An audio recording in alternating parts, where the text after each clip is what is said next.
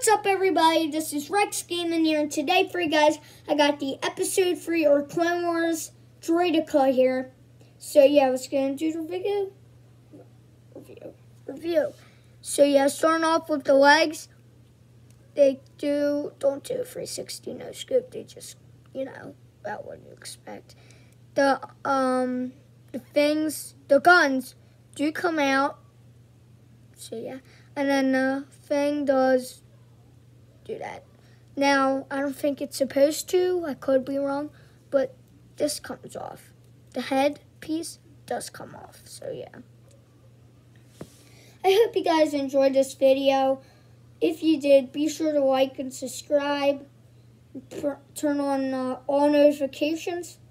And then see you later.